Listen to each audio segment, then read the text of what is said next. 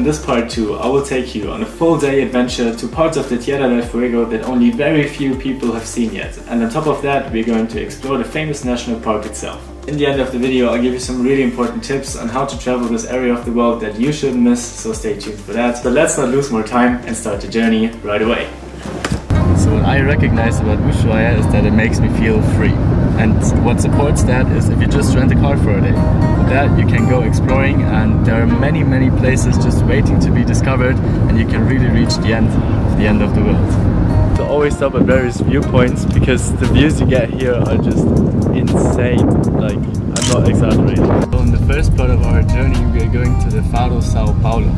And that is really special because it's one of the last real lighthouses in the Tierra del Fuego. The road to there is kind of bumpy, but it's a fun adventure. Oh, there's a guanaco. So cool. Wow. The guanaco is one of the largest mammals in South America and closely related to the llama. It has its name from the main language that the native people and even the Inca used to speak, named Quechua. So we just got out of the car and we walked the last 2 kilometers to the Faro. There's literally nothing else. Like, this is really the end of the world. Wow. We just arrived at the Cabo Sao Paulo. Looks kind of broken. Is kind of broken. And it's one of the smallest lighthouses I've ever seen. Look at that. It's literally 5 stones. So it doesn't matter. So you use it. We also just spotted a shipwreck from afar, and maybe we can get closer later, but this looks insane. But why am I here? Well, this part of Patagonia is really special because it's one of the only places where you can see the Andes and the coastline at the same time. It's also eternally peaceful. You don't hear anything other than the waves crashing onto the shore, maybe the wind and your own voice. That is basically it. We went back from the Faro to the car and decided to go and see the shipwreck, and what I'm seeing is massive. An ancient curse among the seafaring traditions reads, "At the last judgment, those who dare to defy the cape cannot be freed from their frozen graves." The Desdemona shares that destiny. In a rough and stormy night in the spring of 1985, the ship looked for shelter in the Bay of San Pablo and never left.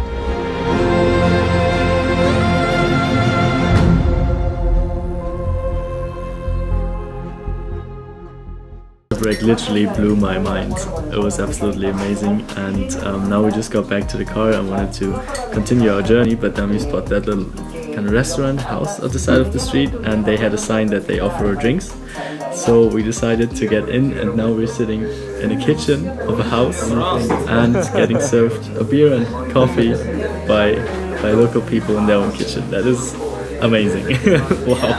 And they told us that they used to fish here. They have their web over the sea, so that when the sea goes down, they go to take the fish, the product, and bring it here so they can cook it. It's called flan, and it comes with dulce de leche, and it is only made out of milk. It's only made out of milk and eggs from their home.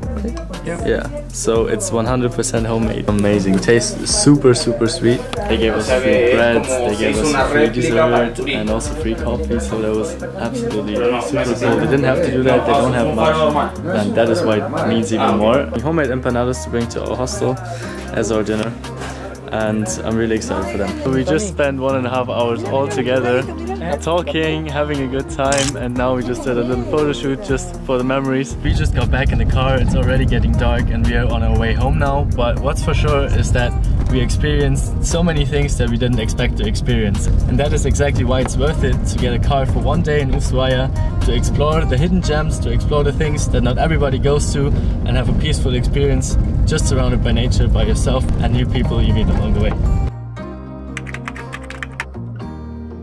So today we got up super early to go on a hike, and a place where you can do that really well is the Tierra del Fuego National Park, and that's exactly where we're headed. Starting our hike in the national park, and the weather is shitty as fuck. It's super muddy, but it's an adventure for sure. There's a lot of mud, a lot of humidity, and yeah, that really contributes to the atmosphere here. Where we're going is so beautiful, with all the dead trees around us that all look burned and broken down. While we are wandering the national park, it's time for some historic backgrounds. Originally inhabited by the Yagan native people for over 10,000 years, the first Europeans who came to explore this most southern tip of the continent named the area Tierra del Fuego, meaning land of fire in Spanish.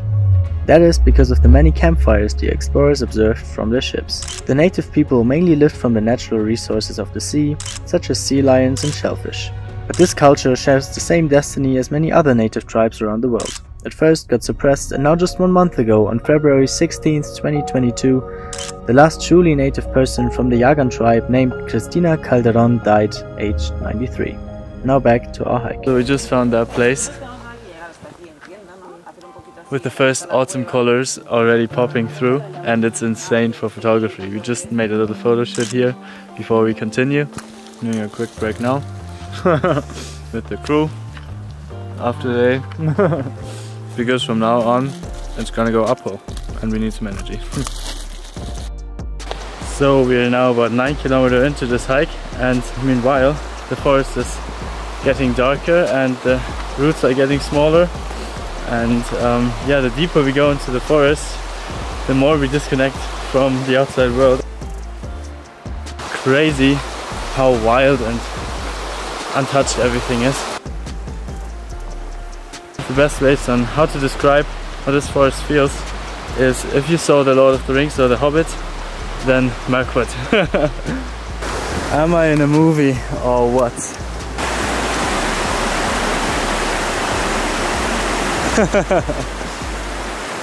Don't fall in the river! Ah! Now it's really going uphill. We made quite a few meters in altitude, and it just started snowing a little bit. The fog, the light snowfall, and the darkness of the forest really create an atmosphere like you're in a fairy tale or in a fantasy movie. It's amazing.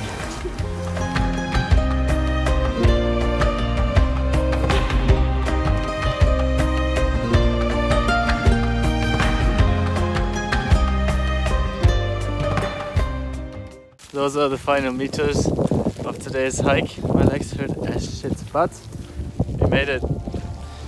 Fuck yeah. Woo!